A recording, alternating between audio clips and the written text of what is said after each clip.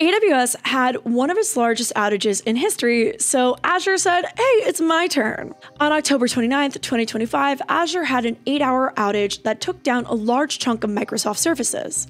This comes less than a week after the major AWS outage that took down a large chunk of the internet.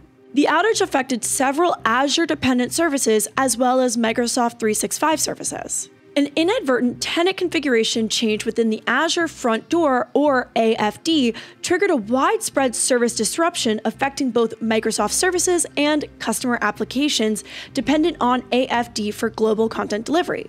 The change introduced an invalid or inconsistent configuration state that caused a significant number of AFD nodes to fail to load properly, leading to increased latencies, timeouts, and connection errors for downstream services. According to the status page, Azure is still performing their retrospective on how this outage happened, but for now, Azure is back up and running.